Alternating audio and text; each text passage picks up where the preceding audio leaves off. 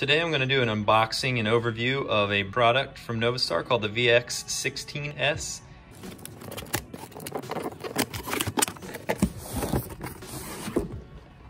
Take a look in the accessory box. We've got a power cord, DVI, HDMI, USB, Ethernet, and the quick start guide. Okay, here it is. Here's the VX16s. Let's go get right into it. The front panel, we've got the power button, and then we've got the USB connection so that you can connect a computer to it and map your wall and change settings with software.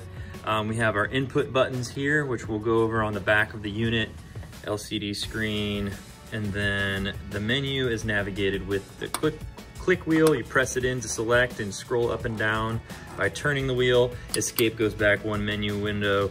Then you've got your main screen there, picture-in-picture 1, picture-in-picture 2, and the scale button. So 3 windows and a scale button.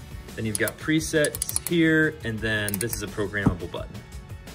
Taking a look at the back of the unit, there are 4 DVI inputs. Each DVI input has a max input resolution of 1920 by 1200 at 60 Hertz. They are HDCP 1.4 compliant. And you can combine all 4 sources into one input using DVI mosaic mode. Also, there's an HDMI 2.0 port right here with a max input resolution of 3840 by 2160 at 60 Hertz. And it is HDCP 2.2 and EDID 1.4 compliant. You'll also notice the 2 3G SDI inputs. Each one has a max input resolution of 1920 by 1080 at 60 Hertz. Moving over to the monitor output, it is an HDMI output with a resolution of 1920 by 1080 at 60 Hertz. And then you have your 16 data port LED outs, set of 8 here, set of 8 here. Moving over to the control section, we have an Ethernet port so that you can connect the processor to your network. Then you're able to control the processor using NovaStar's web page control. You have an RS-232 port so that you can cascade multiple devices and use one control surface to control them all. And we also have a way of cascading multiple devices just to be seen in the NovaStar software so that you can map all of them at the same time, and that's using these USB ports. The USB Type A is the output port, and the USB Type B is the input port. Then when you connect them to your NovaStar software, you're able to map them all at once. Okay, let's take a look at the menu. First, at the top, you have screen brightness like usual. And then you have screen settings below that. Quick config.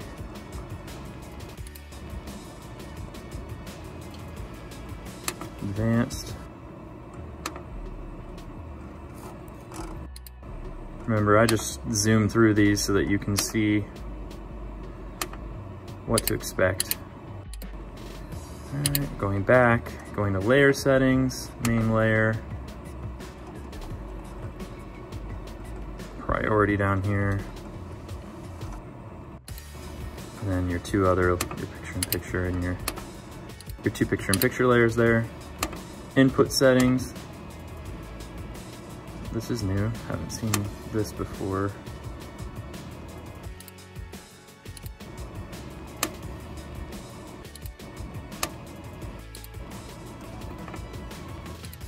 DVI,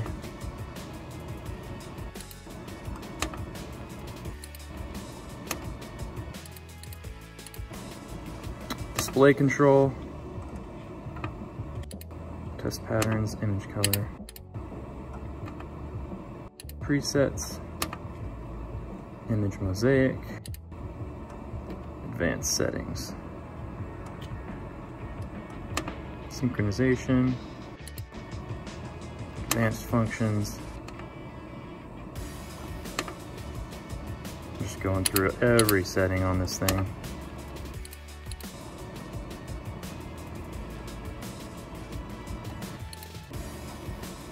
Oh, nope.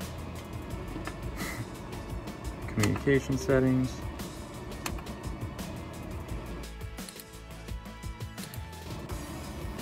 Language.